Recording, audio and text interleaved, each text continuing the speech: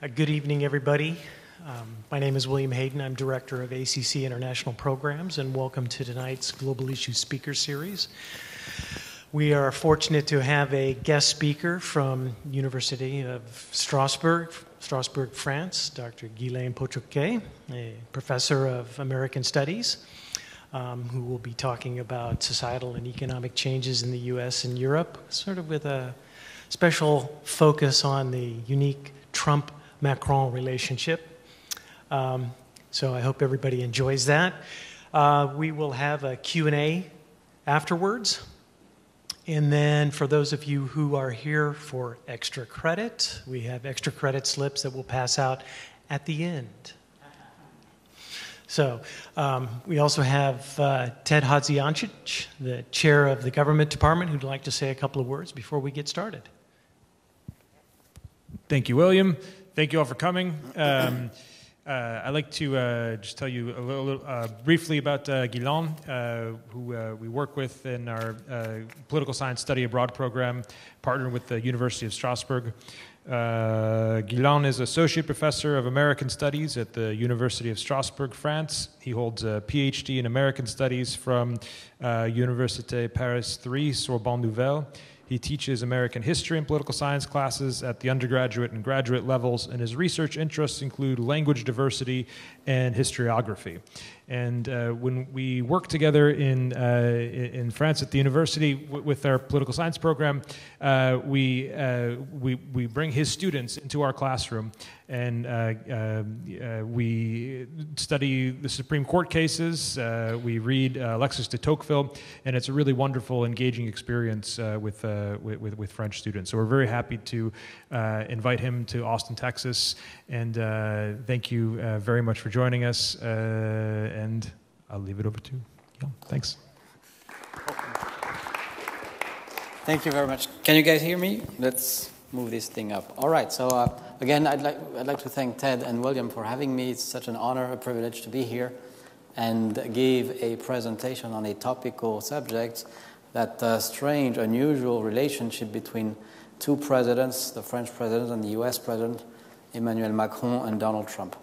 So I'll do a 1-hour presentation maximum, and the one thing I'm looking forward is a discussion with you and how you understand these issues. And I'll focus mostly on the French political system and the French presidency and the French election, because I grant that your knowledge of the U.S. political system and the U.S. Election of 2016 is substantial.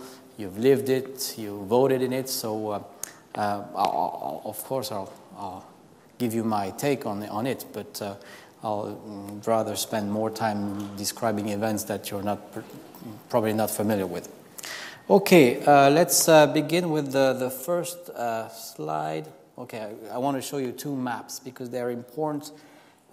You must bear these in mind to understand some of the differences between the two presidents. Okay, the first one gives you a sense of scale. Texas is about the size of France. It's actually bigger, of course, there's no arguing. Geographically, it is bigger, but it's less populated. 28 million inhabitants in Texas versus 67 million for France. The second is a map of the European Union, of its 27 member states. The UK is on its way out, so we will be 26, but other countries are applying to join the EU, the countries that used to be part of Yugoslavia in particular. So people, as you know, people and goods move freely within the EU, and the control of the external borders of the EU is the responsibility of those member states located on these borders. They get some funding from the EU to fulfill that mission. So these two maps give you a sense of scale and a sense of the situation of France within the European Union and how the problem of borders and controlling those borders is different for the French. Okay, so as I mentioned very briefly, I'd like to discuss the outcomes of two recent presidential elections today, the US election of 2016 and the French election of 2017. 6 months separate the two events. The French election was held in the month of May of 2017. And I want to address a question, a fairly simple question. What do these elections tell us about the United States and France? And what do these elections tell us about democracies and how they cope with that important set of changes we call globalization, for lack of a better term? So the period under study in this presentation begins in 2015 and ends in 2017. I will not discuss the outcome of the midterm election, but I may refer to it, and we'll probably discuss the midterm elections during the Q&A session. So to compare and contrast, the two countries has long been a staple among historians and political scientists on both sides of the Atlantic. And today, I want to use that comparison to demonstrate the relevance of that comparison. For France and the United States share much of their political DNA. They were born at the end of the 18th century, and they've been allies ever since, with ups and downs. I'm cutting short a long story short here. So born at the end of the 18th century, allies ever since. They are sister republics, I want to argue, sister republics built on the same principles, namely democracy, the rule of law, and the separation of church and state, which is very important for the French and how they relate to their institutions. And both countries, France and the United States, have had and have a claim to exceptionalism, a fact that explains their complicated relationship built on cooperation and competition. Actually, I would suggest that France and the United States have had a brother and sister kind of relationship. They just love to argue. I must also say that France and the United States lend themselves to comparisons to a certain extent only because several factors such as federalism and racial diversity and how it is dealt with politically in the US clearly differentiate the two. So comparison is relevant to a certain extent only. The size of the United States also, the size of its population, its abundant natural resources compound the problem of comparison. So sometimes to compare the United States with the European Union as a whole is more relevant. Okay, I have two photos on this slide that show the first meeting of Donald Trump and Emmanuel Macron. They first met in the month of May 2017 in Brussels, and the occasion was a NATO summit. And you probably remember that story. The two shook hands, and shaking hands with Donald Trump is a test of one's leadership skills. The US president assesses his counterparts' personalities by squeezing their hands. The French president had prepared for this critical moment and passed these first tests with flying colors. He actually had a coach to teach him how to prepare him for that first encounter with the US president. So that first handshake was widely commented in the press, and I did a bit of an online research and found this piece from the English tabloid Daily Express, entitled emphatically, "Trump handshake backfires as Macron leaves white marks on president's hands." Okay, so the hand of the US president was analyzed by journalists after that first meeting. So, and their body language, in general, has been scrutinized ever since. And their relationship was quickly dubbed a bromance, a term that I did not know before that encounter. And that bromance, with its many ups and downs, puzzles and surprises observers. The two men are quite different. In many respects, they are just the opposite. Their age, one trivia, the age difference between the two men and their respective spouses is the same, but in reverse. Emmanuel Macron married his former French high school teacher. He was then 30, she was 54, and Mr. Trump married Mrs. Trump when he was 59 and she was 35. Okay, so that's just a quick observation, but that, contributes to this analysis that the men are just the opposite. More generally speaking, Macron is said to be a modern, liberal president with an international outlook. He's an eloquent orator, he's an avid reader. And all these characteristics are used to contrast his personality to that of Donald Trump. Yet the two presidents have much in common. As my title suggests, both were unlikely, unexpected presidents. They were outsiders, they were mavericks when they declared their candidacy for the presidency.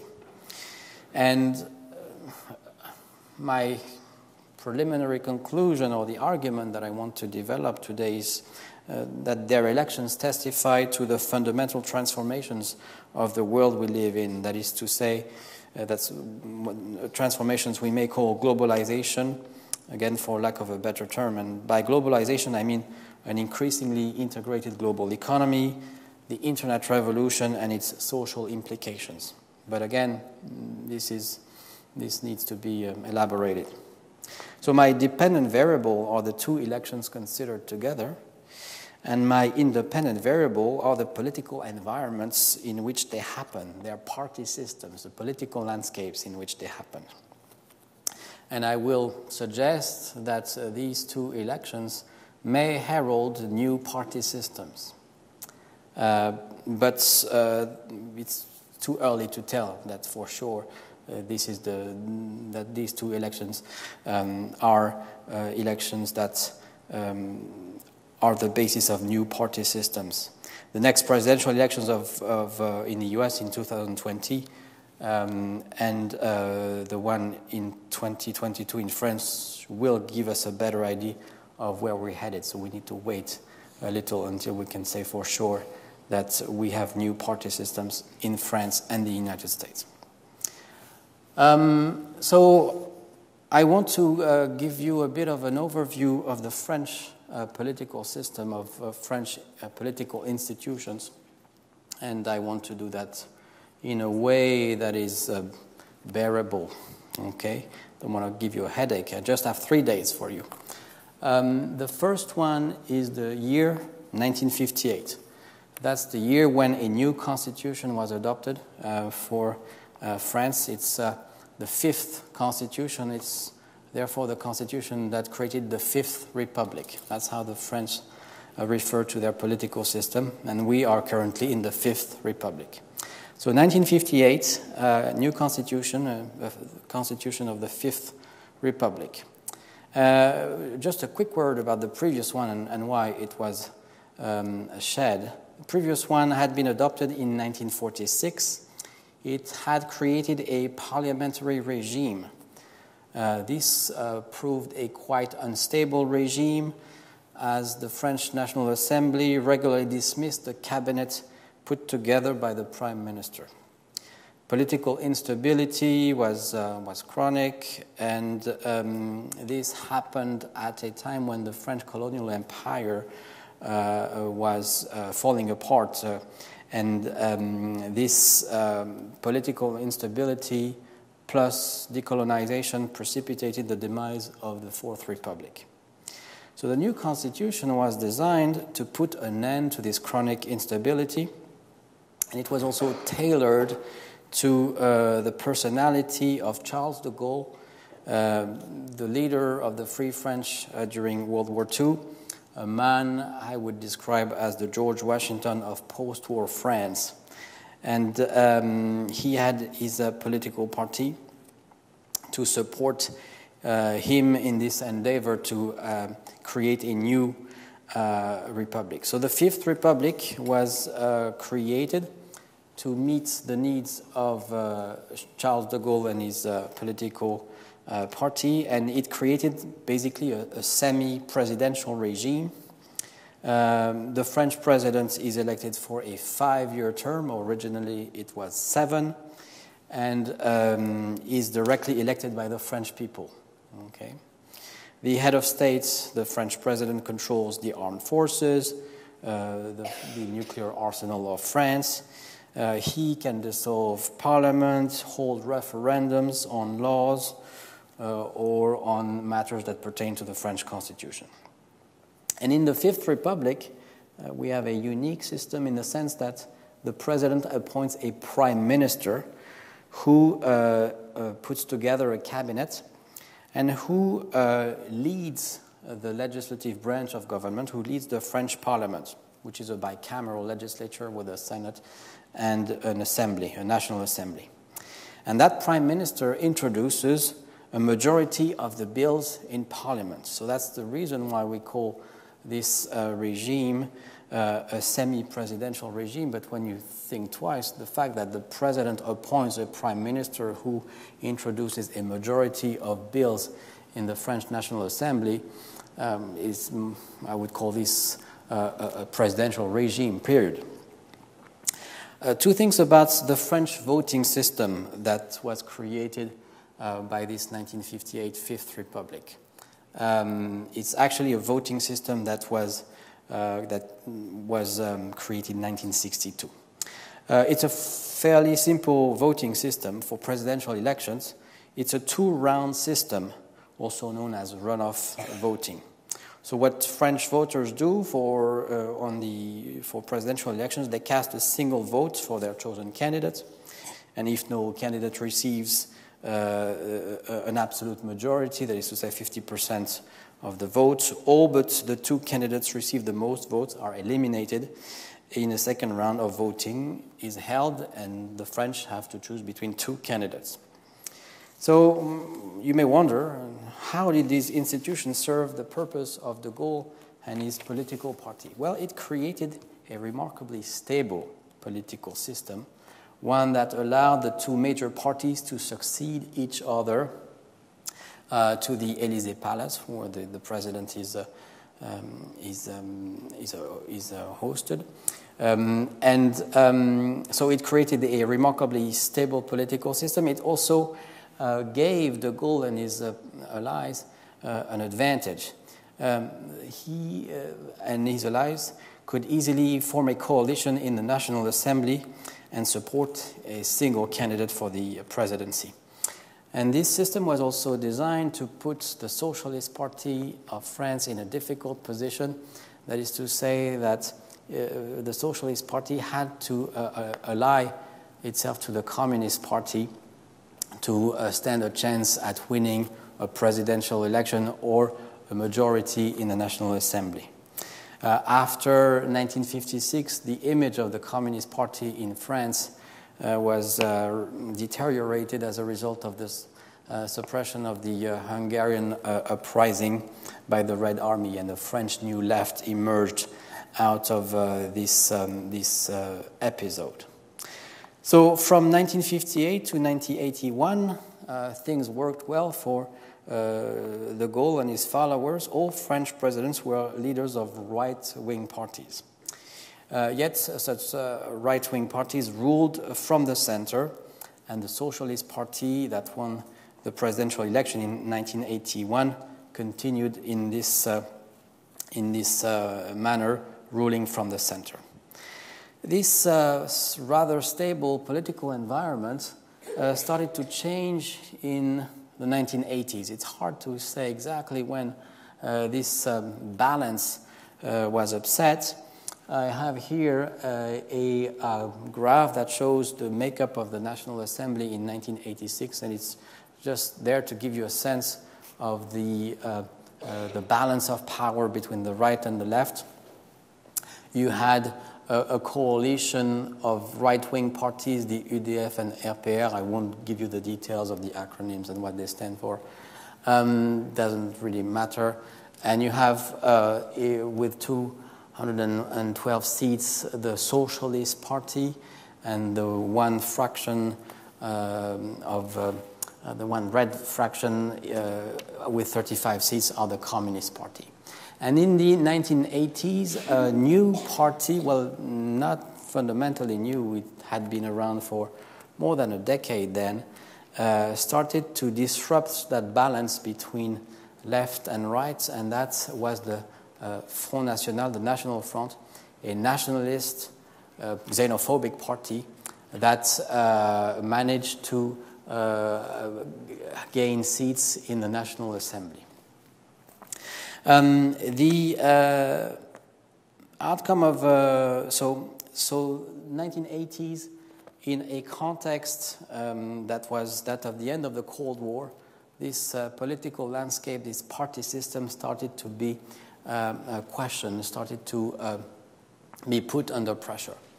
The next step that I want to discuss very briefly, and it's probably the moment, the very beginning of the end for that party system. The next step that led to the breakup of that French party system occurred in 2005, when the French referendum on the treaty establishing a constitution for Europe was held. Now, the European Union, members of the European Union discussed in the 1990s the need to further integrate Europe and have something that would look like a European constitution. And a constitution was drafted, and it was submitted to the vote of the French people in a referendum. And the question that the French were asked to answer in 2005 was as follows: do you approve of the bill authorizing the ratification of a treaty for establishing the constitution for Europe? But the real question French voters answered was, do you approve of globalization? Do you want France to be a member state of a federation that promotes free trade and abolishes borders? And with that set of questions in mind, the French rejected the treaties, voted no in 2005. And this was a political earthquake in Europe, because France had been this founding member of the European Union, is said to be the engine of the European Union, of the integration of the European Union, along with Germany. And so that was the beginning of the end for this project, for this treaty. Well, not exactly. I'll say a few things later. But this was, in many respects, the end of a party system in France that used to oppose the left and the right to a new system where people who were pro-European Union, pro-free market liberalism, opposed those who were in favor of maintaining the borders of France intact, who favored tariffs, who favored a more traditional definition of France. The next episode, the end of this treaty, the treaty was rejected by the French people. It was also rejected by the Dutch, who voted in a referendum, and after that, countries canceled their referendums or their votes on the treaty, knowing that it was gone for good. 2 years later, this treaty was redrawn and called the Treaty of Lisbon, and that Treaty of Lisbon was adopted by France and many other countries without a referendum. And this was denounced by many people, especially those who had voted against the treaty, as a betrayal, as a very undemocratic move. After all, if you say no in a referendum, no means no, and there's no reason why a government should vote contrary to the outcome of this referendum. So this further shook the foundations of that French party system that used to oppose the left and the right. The two parties, the right-wing party and the left-wing party, had campaigned in favor of the treaty, and the right-wing party in office in 2007 is the one that pushed for the adoption of the Treaty of Lisbon. So the existing political parties, the two major political parties, were heavily contested because of their stance on this treaty and because of the decision of the French right-wing party to ignore popular opinion and adopt a treaty for the European Union. So let's move to 2017. That's the next step. That's the beginning, can be the beginning of a new party system. The 2017 election was a different election for many reasons. It was an election which for the first time used primary elections. That's a novelty in France. The first primary election was held in 2012 for the Socialist Party. And 5 years later, and the Socialist Party won the election in 2012. François Hollande was the president for 5 years. And because this had worked for the Socialist Party, the right-wing party thought, well, it's a good idea. We'll use this primary election system to appoint the right candidates, to appoint the right candidate to win the election. So this was under the influence of the United States. And the American example was cited and studied, and the French experimented with primaries in 2012 and 2017. I will be surprised to see the French parties use primaries in the next elections, because instead of solidifying the parties, instead of making them more open, more democratic, more representative of popular opinion, the primaries in France in 2017 had just the opposite effect. They shook the parties so hard that these parties are lame duck political parties. They're pretty much, we're not sure they will survive the next presidential election. So the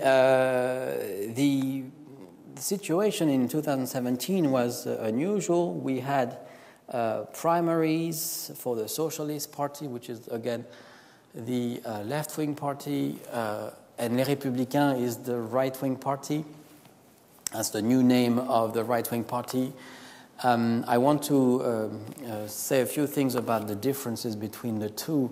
The French Républicain Party in no way corresponds to the US Republican Party. Okay, this is deceiving. If you want to understand where the two parties stand, think of the Socialist Party as a party of liberals, of American liberals, and the Républicain Party would be a party of centrist Democrats or blue dog Democrats. But there is no real equivalent to the Republican Party in France. The ideas of the Republicans can be found here and there, but they're scattered over a number of parties. So who do we see on this picture? We see a number of candidates. Not all of them are members of the Socialist Party, of the Republican Party, but we had 12 plus candidates in the first round of the 2017 presidential primary. So let's take a look at what happened in the Socialist Party, the left-wing party. We had two candidates, Emmanuel Valls and Benoît Hamon. Emmanuel Valls was a former prime minister who was very much of a centrist. He liberalized the labor market.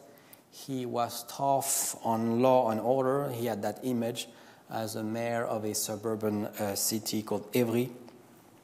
And the question was, is he a real socialist? Many people question his being a socialist. He was something else, but people did not really know how to call him.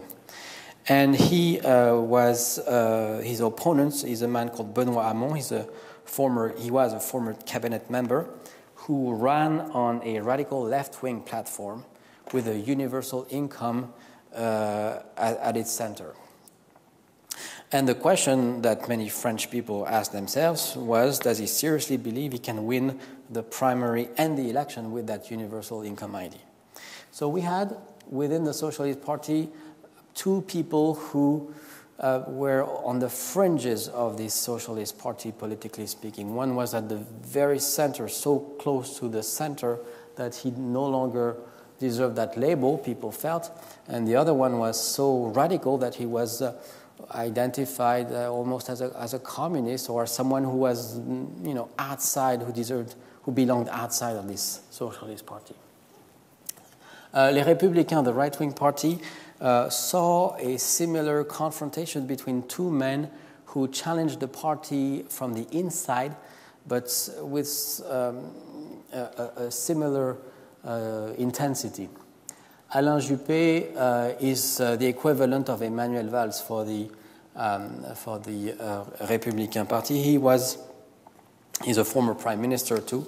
He's the mayor of Bordeaux, and he ran on a centrist platform as a reformer. Actually, he was very popular because he didn't say much.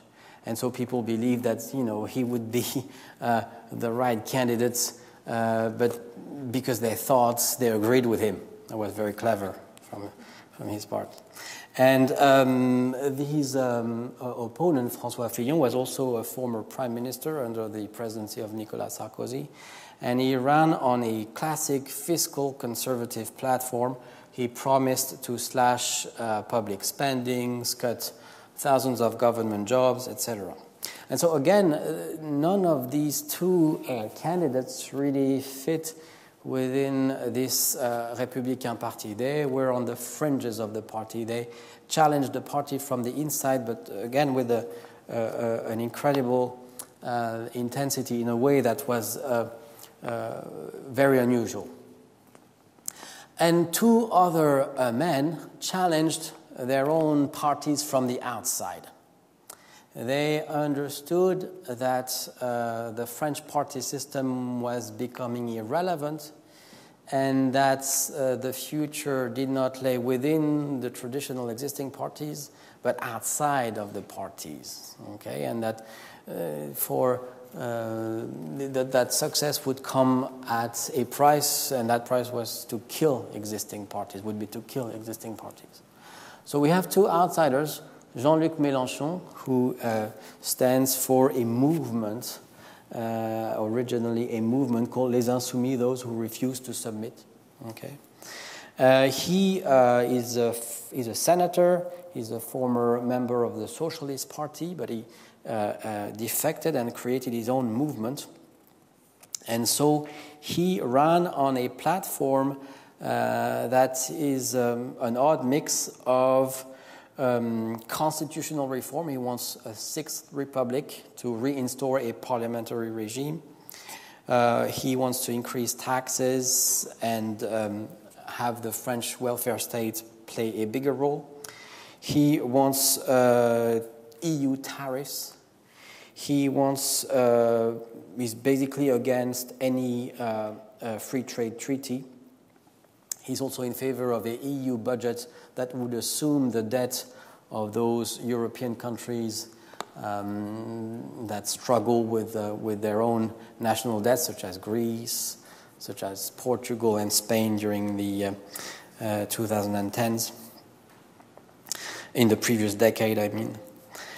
And Jean-Luc Mélenchon is a man who's very much described as a populist, and that's a term I'm a bit uncomfortable with because I'm not sure what it means. It means several things, and depending on what you put in this world, it applies to him. The other, so we'll discuss maybe populism during the Q&A session, if it's a relevant term or not. And the last challenger was Emmanuel Macron. And and Emmanuel Macron is a man who was unknown to the public in 2015. He was appointed that year, actually in 2014, sorry. He was unknown in 2014 when he was appointed Minister of Economy, Industry, and Digital Affairs. That was his cabinet. And he resigned 2 years later after a contentious two-year period during which he challenged the French president, when he questioned the validity of the choices of the government, of the Socialist Party in general. And in 2016, he launched a bid in the presidential election. He started a movement, a political movement called En Marche, which means onward, let's go, let's get going. And his program was fairly vague and fairly simple: economic liberalism at home and further integration of the EU to protect European economies. So that's the situation before the presidential election in 2017, a challenge of existing political parties from the inside and from the outside. Emmanuel Macron faced Marine Le Pen of the National Front in the second round of voting in the runoff, and he easily won with 60% of the vote. Many people voted for him not to have Marine Le Pen run France. Okay, she remains very unpopular. She remains perceived as a threat to democracy, integrity of France, integrity of the European Union, and I think it's true that she is a threat. So 60% of the votes in the 2017 runoff, shortly after the French had their legislative election and a majority in both chambers. And the outcome of this election is a new set of opposition between politicians, between political parties, political movements. Instead of a left versus right opposition, we have now an opposition between a group of people we could call liberals and a group of people we could call conservatives. So that's really what we have now, a new political landscape, and possibly, if it solidifies, a new party system with, again, a group of conservatives that would include Marine Le Pen of the far right, Mélenchon of the far left, and a group of liberals, of people like Emmanuel Macron and his followers. He now has a political party called La République En Marche, which is the party that was born out of the En Marche movement.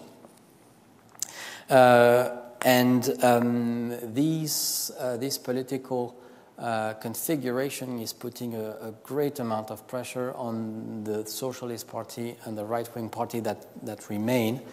And it's unclear whether these two will survive or will join the centrist or liberal party of Emmanuel Macron or the conservatives. It's very likely, it's a possibility that the French right-wing party will split into factions, one that will be part of La République En Marche and La République En Marche, Emmanuel Macron, and the other one will join the ranks of the Front National, which has a new name now. A political commentator called Philippe Reynaud, he's a constitutional scholar, makes a comparison between Whigs and Tories. He said we are now in a political landscape that resembles that of England in the 18th century. We have Whigs and Tories. So the question that I'm asking myself, and that you probably see now, is are we moving from parties to movements? Is it a trend that can be said to characterize the French political system or the German political system that is experiencing a similar evolution, with the traditional parties being contested by a new right-wing party called Alternative für Deutschland? It's hard to tell because the difference between a political party and a political movement is paper thin. A movement seeks to influence, a party seeks to get elected. But it's a question that remains open: movement and political parties. What about the United States? Where does the U.S. fit in this evolution that I've described for the French case? Well, you may say that Donald Trump challenged the Republican Party from the inside. He was assisted in this endeavor by the Tea Party movement. The Tea Party movement may be said to have paved the way for the victory of Donald Trump. What distinguishes the Tea Party Republicans in the House is not so much their views on fiscal issues, but their views on social and racial issues. House members that are aligned with the Tea Party are more socially and racially conservative than other Republicans.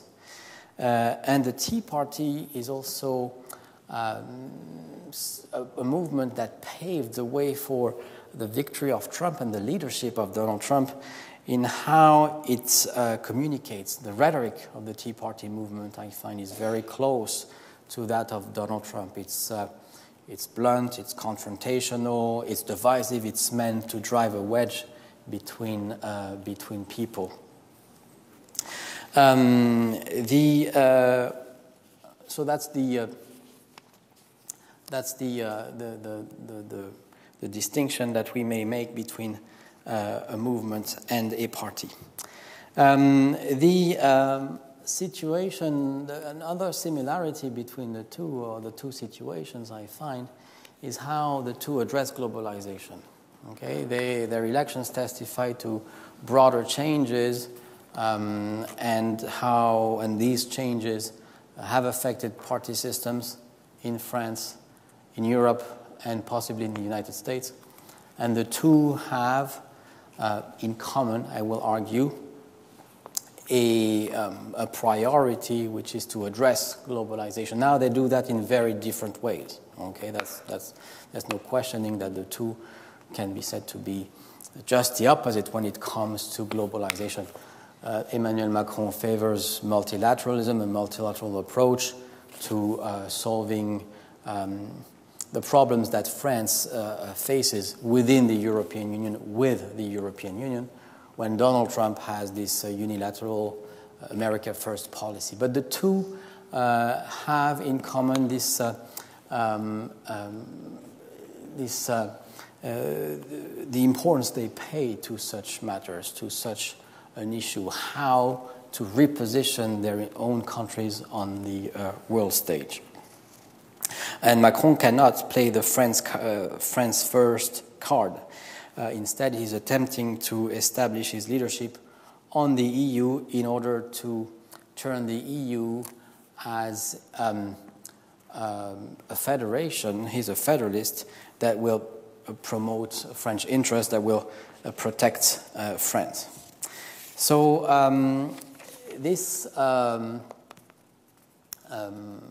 addressing globalization. Another similarity that I see between the two, but it has to do with shape rather than substance, is their managerial techniques. Donald Trump presents himself as a CEO when he ran on this notion that I am I still am a successful CEO, and I will use these management techniques to give America a better deal. And Emmanuel Macron has had a brief career in investment banking and is a big admirer of startups. And he organized and ran his movement as a startup, and he wants to instill that startup spirit, that startup management technique in French politics and in France in general. So they both have this private sector past with them as a means to assert their authority and their difference with the existing politicians. A big question that I ask myself on a regular basis, and I'll be happy to hear you answer it, is that of the relationship between Donald Trump and the Republican Party. Is Donald Trump a Republican? Is he a true Republican? How come he still endorsed by the Republican Party and after the numerous scandals that marked his first 2 years in office? So that's a question. But The relationship between Donald Trump and the Republican Party is an unusual one, just like the relationship between Emmanuel Macron and his political party is unusual. Okay, so let's wrap it up briefly by concluding by this observation. The two leaders stunned the world by winning elections in a regular yet unorthodox manner. They both understood that the structural oppositions between existing political parties had become irrelevant. Because of the nature of US electoral laws, Trump could not launch his own third party, although he was greatly assisted by the Tea Party movement. And Macron was able to successfully turn his En Marche movement into a regular political party. And ever since, the two leaders have a complicated, fragile relationship with their parties now that they are in office. A number of senior members of Macron's party defected in the first year.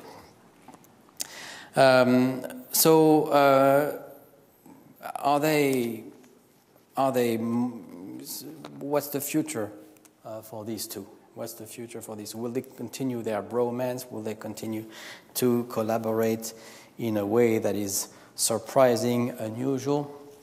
What are the prospects for the US-France partnership? And I have this photograph of the two sharing a laugh, and it's hard to say whether they're laughing together or at each other.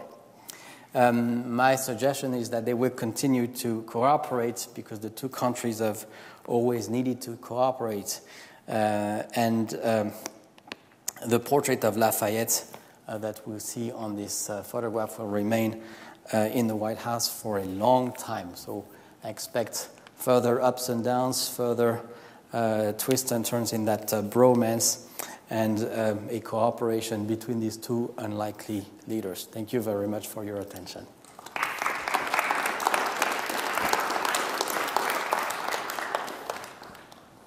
Any questions, anyone?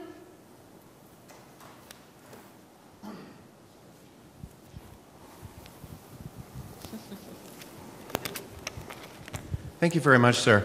Was there much discussion, whether amongst academics or folks in France, prior to the brief initiation of this, quote, primary system, given that the United States has essentially a two-party system and your country has a multi-party system, and the mechanics of whether or not that would actually work? Was there much discussion of that prior to the election? As far as I can remember, no. These primary elections are used by the two major political parties only, you know, there was a debate between those who saw such primary elections as a U.S. import that would, you know, not fit well with the French political tradition.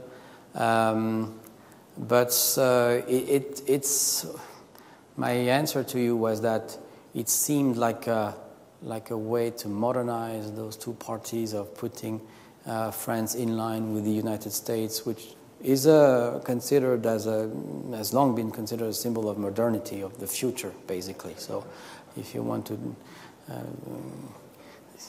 think of the future, look at what goes on in the United States. It's been like that for forever, pretty much, since the French Revolution, with the US and French Revolution. So, but it's very unlikely that these primaries will be organized, because they killed the Republican Party. They killed the Socialist Party. The one thing I did not mention about this, the Republican Party in 2017, the man who won the primary election, François Fillon,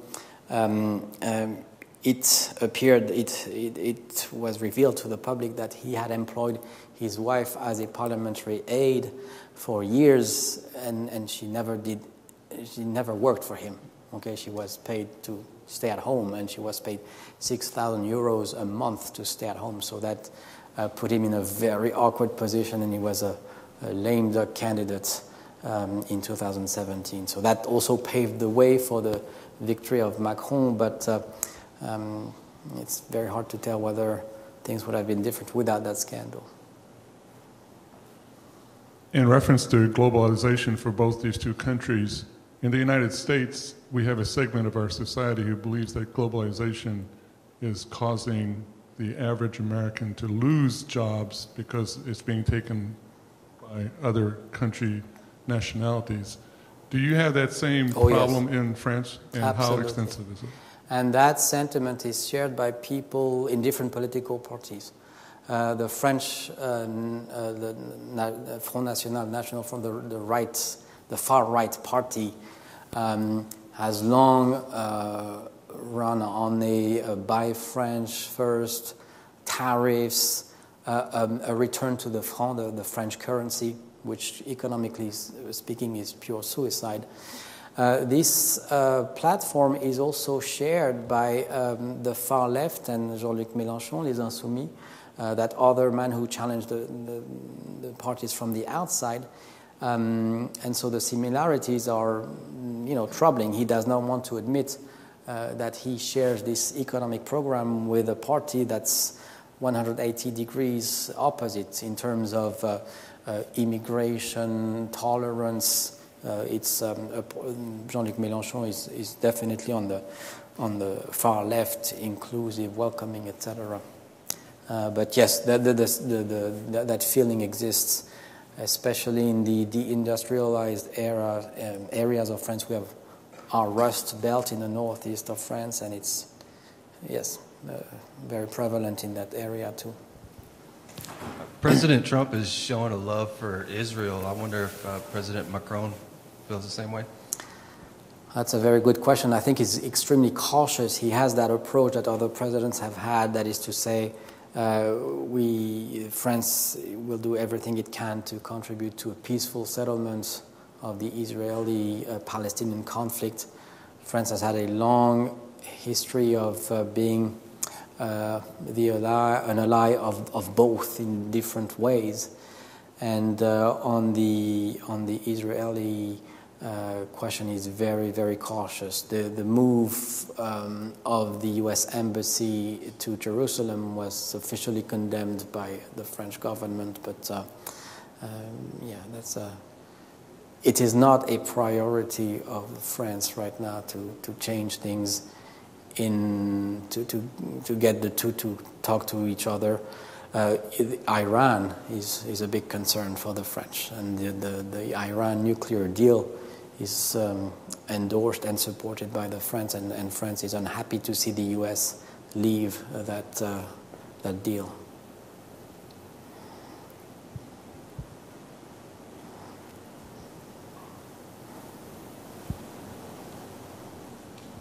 I'd like to ask you a question.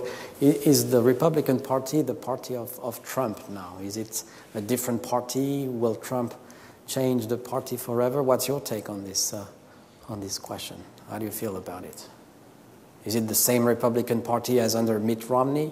Remember how Mitt Romney, the harsh words he had for Donald Trump when he ran in the primary? What's your take?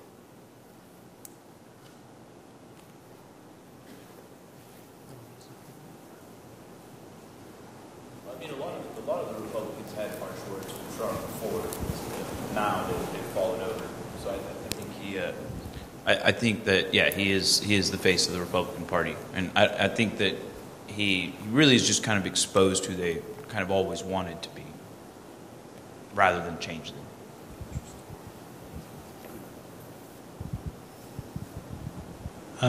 Well, generally speaking, like both political parties in the United States are kind of fractured right now, because it seems like even 2 years after the 2016 election, both parties still haven't really come to grips with exactly what direction they want to go in. Like, especially with the midterms that just happened, the Democrats are still kind of fighting amongst each other whether or not they want to take a progressive left swing or if they want to stay firmly in the center. And same thing is with the Republicans. There is this I think it seems like a fringe coalition now where there's some moderate Republicans that are now not really representative in our legislature.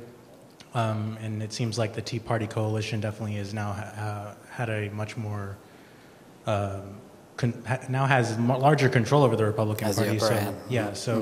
Any Republican at this point who says that Trump isn't the leader of our party, they don't see re-election anymore, just because it was very bold for a lot of United States senators up until recently who did not run for re-election to criticize Trump, or else they would lose re-election because the party would just anoint. But is it a de facto alliance? Is it just for the time being, or will it endure? It's probably for the long term. I think where Trump has taken the Republican Party is probably where it's going to be. And in all fairness, although Trump is definitely being much more outward about the policies of the Republican Party, like the Tea Party coalition, in many ways he's kind of governing like a lot of Republican presidents have. He's continuing U.S. foreign policy like centrist Democrats and moderate Republicans are, and in a probably much more provocative way, but definitely instability kind of still remains. The cozying up to say special interests or corporate interests is the same essentially. That this tax bill that was just passed last year, Mitt Romney would have passed something particularly similar, if not less, not as drastic, but still probably just as detrimental to the economy. But in terms of rhetoric and social policies, definitely the Republican Party has moved much farther to the right, and I think that's probably a long-lasting change. I think that Mr. Trump's an excellent salesman, but I do believe that the younger generation coming up into the political arena is going to impact a lot of our political movements into the future, and the Me Too movement has also impacted it.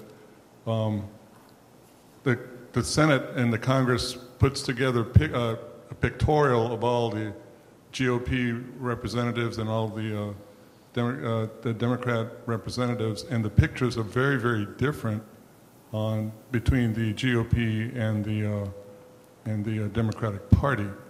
Just recently elected in this last election. I mean, it is horrendous. One side of it is all white males, and then the other side is very mixed as far as both male and female, and also other nationalities.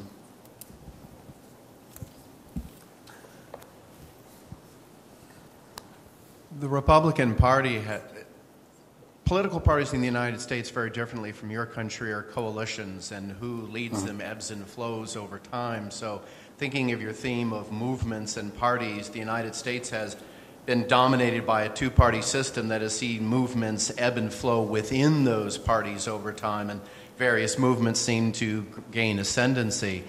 The leadership of the Republican Party has been increasingly the same leadership that ran the Democratic Party in the South, and that's the politics of segregation, and their mindset of the role of courts, the role of law, who has access, distribution of resources, the types of divisive politics, the I'm going to do this but blame you for it games. These are very much the day in and day out the politics of segregation, and they've proven increasingly effective in the Republican Party.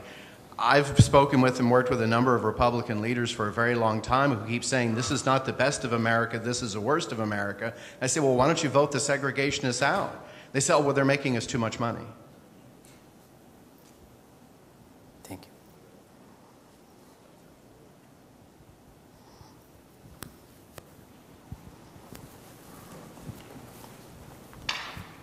I was wondering, sorry.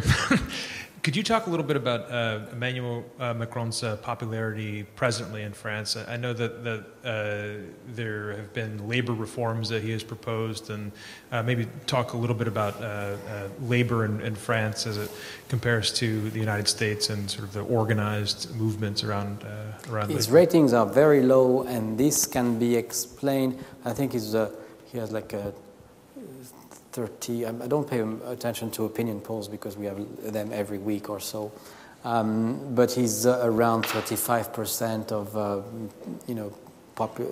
positive perception, positive opinion. His ratings are very low, just like the ratings of the previous presidents. It's a trend. French presidents are elected, and very quickly they're becoming unpopular. The French vote against a candidate in the runoff very often. And in the case of Emmanuel Macron, the people voted against Marine Le Pen not to have National Front, which arguably would have been a disaster. I wouldn't be here probably. No visa, no shutdown of universities. Okay. Anyway, so people voted against the man, and they find him they find him disappointing. The one thing, he's consistent. He said, I will change, I will reform the labor market. This is what I want to do. And he believes he has a mandate to do these things when you factor in turnout and the fact that people voted against Marine Le Pen much more than they voted for Emmanuel Macron, this mandate is very fragile.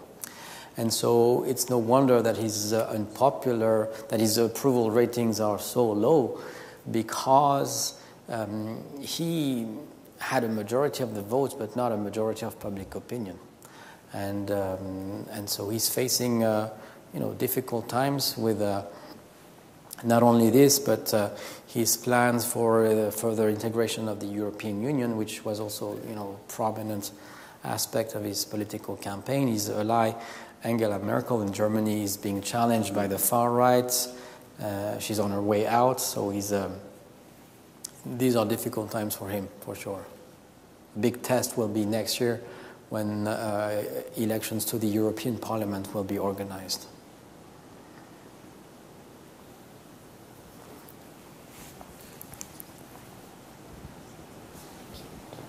So, I'm trying to see how to word this. So we have the electoral college vote, but I know you guys have direct democracy. Mm-hmm. Our main concern, and I think what we've been talking lately, is that we don't trust the people to vote directly for a president, because apparently we don't know what we want. But what is your intake, having that in your country? Do you believe people know what they want? Do you think they choose accordingly, or are they just not educated enough to be able to choose what they really want or what's really good for their country? I teach American government and politics, so I explain why the Americans have an electoral college and what's the rationale for all this. And yet, I think that you would be much better off with a simple, direct voting system, just like the one we have. Okay, and that it makes more sense. It's more transparent. It's just easier, and it would probably increase voter turnout. Having said that, France cannot be said to be an example, even though the French like to think of themselves as, an example of for everything. But French model that comes up regularly. Okay, model, but. The French, just like the Americans, they're educated enough to know what they want. There's a diversity of candidates that people can choose from. It is a means to foster debate. So one of the arguments that I make towards having a direct democracy would be that people will be more inclined to vote because they feel like their vote would actually matter. How involved are people, or how do people actually know who they're voting for? Especially, I guess, the millennial generation. Are they involved in politics? I think they're about the same as U.S. millennials. It depends on the candidate, it depends on the issues, but generally they're wary of politics. They don't really see the point of vote. They don't expect change. They don't expect change to come from elections, which is sad, I think, which is sad. And that's the reason why those movements seem, popular, seem appealing, those movements that are not political parties proper. But Emmanuel Macron had this bright idea, I'd say, to have this his campaign launched with a movement that did not call itself a political party. And now several other prominent French politicians launched their own movements to try to have that success too. So. Thank you.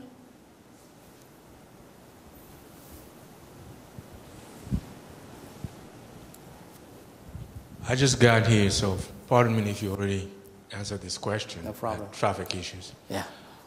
How serious is the idea that Europe ought to have its own military and someone to protect against the U.S., That's a China, good question. and Yes.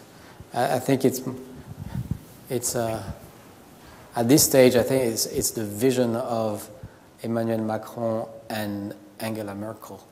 It's a remote reality. What's already happening is that we have binational battalions, French and German. I see them on the streets of Strasbourg where I live because I live on the border. And if a European army comes to life, it will begin on a smaller scale with, let's say, France, Germany, Belgium, the Netherlands, a small group of countries that agree to put together their resources. But for that, a country like Germany would have to increase its military spending tremendously because, for obvious historical reasons, it does not have the army that France has, no nuclear arsenal, of course. So there would need to be a period when these partner armies be raised to the level of the French army, which, along with the British army, are the two most substantial armies in Europe. But again, with the Brexit vote, that makes the prospect of a British, French, German army more complicated. In reference to your voting system, here in the United States, we're in the last year and a half or 2 years have been very aware of the impact of outside other countries. Do you have the same problem? And is your voting system electronic or is it paper? No, it's paper. It's paper. And are you worried about any influence in that aspect? There's no plan to have voting machines. I know that in the spring of 2017, after the election of Donald Trump, and as the stories of Russian interference emerged, the French president, the outgoing French president, warned the political parties to be extra careful with their internet security and to take measures, precautionary, and so they're aware of the threats of Russian interference.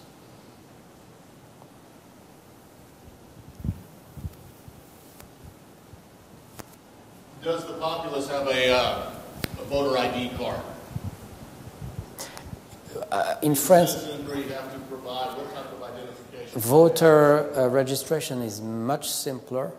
What you need to have is an ID card, and everyone has an ID card in France. It's compulsory to carry an ID card with you. So I have one with me at all time because you can be asked to prove your identity. And so what you need is an ID card and a utility bill or a cell phone bill, and you get enrolled. So it's a fairly simple process. It can be done online now or by the mail, and that's because we are a unitary state, we do not have states that can interfere in this voter registration process. Same with gerrymandering. We use a very simple mathematical formula. There's a certain amount of population, you have a seat. That's a seat in the National Assembly. But again, we're the size of Texas. So if you want to make a comparison, geographically speaking, things are simpler because France is much, much smaller. Well, Switzerland is a federal state too, but so size is not just an explanation, but being a relatively small country and a unitary system has its advantages, its drawbacks too. Okay, but just because here in America, whenever we have a national election, we immediately start talking about the next one. Even though the current French president has a few more years in his term, given his level of unpopularity, do you foresee him winning re-election? And if he does not, what possible party of the currently existing parties could That's possibly... a very good question. Like, could the National Front or France Insoumise possibly... I think because I don't see those radical left-wing or right-wing parties standing a chance at winning an election. The most... Again, it's hard to see, to predict the future. But I think Macron will run for a second mandate, second term. If he wants to succeed, he'll have to kill the two other parties for good, to attract a fraction of the right-wing party called the constructivists, those who want to build with the majority. And so he'll have to get them to join his political party or support him and not another candidate.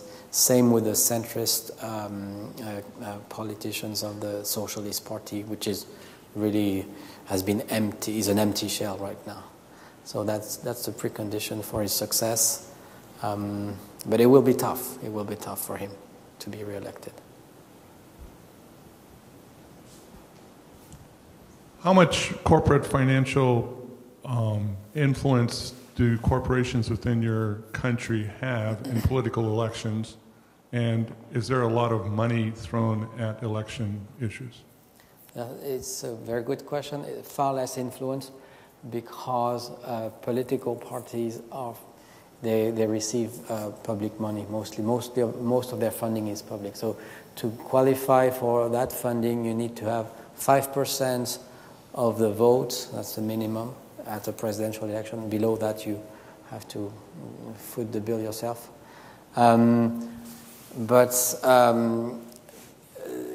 Donation by corporations, I'll have to double check, but I think they're just downright illegal. So that's the problem of party financing is not solved by these limitations, by these restrictions, because there's been in the 1980s, 1990s, and still today, scandals, allegations, and proven instances when rich donors gave suitcases full of money to political parties. Okay, the Nicolas Sarkozy, the one who was in office from 2007 to 2012, is said to have received large amounts of cash. Nothing was proven, but there's allegation that he got money from a rich French billionaire who was a very old lady and who did not know exactly what she was doing. So But super PACs and all that, no, there's no such thing in France.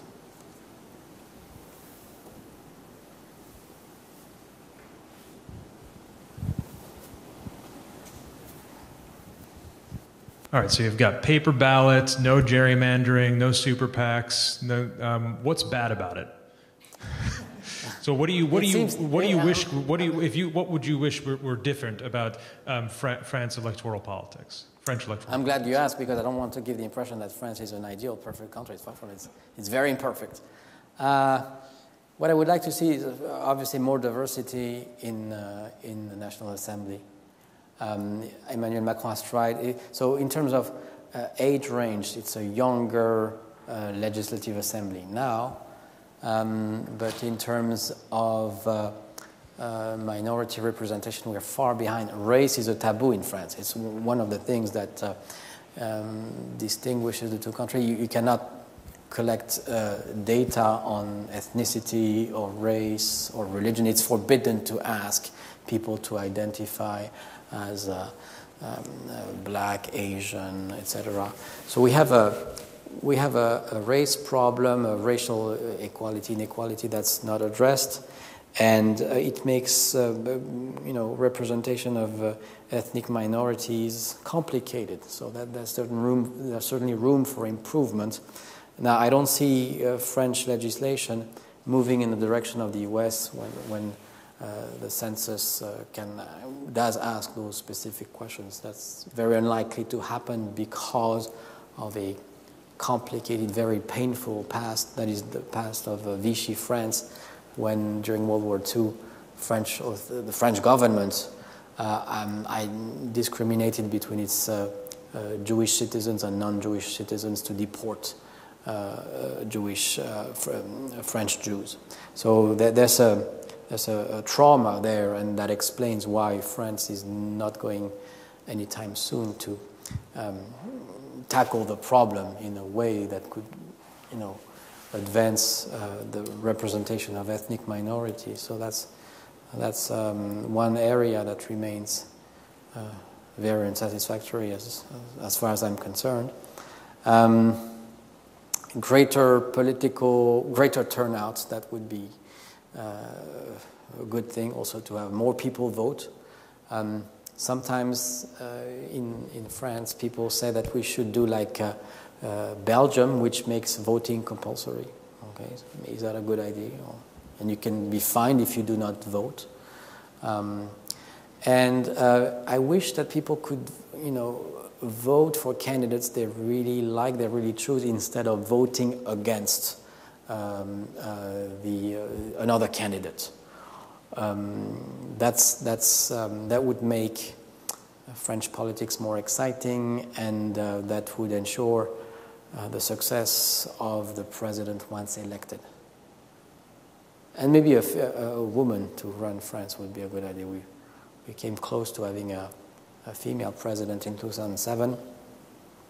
That would be good. That would be an interesting evolution.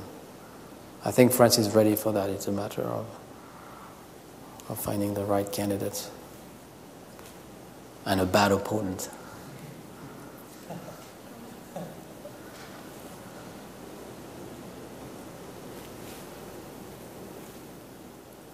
Well, thank you for your questions.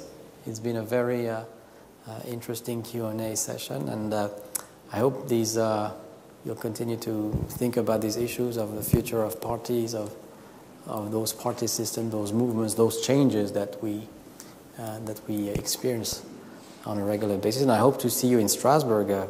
Professor Haji Antik has a great program going on, and it's exciting, and you'll get to meet my students and have fun in this beautiful city. So I hope to see you soon. Thank you.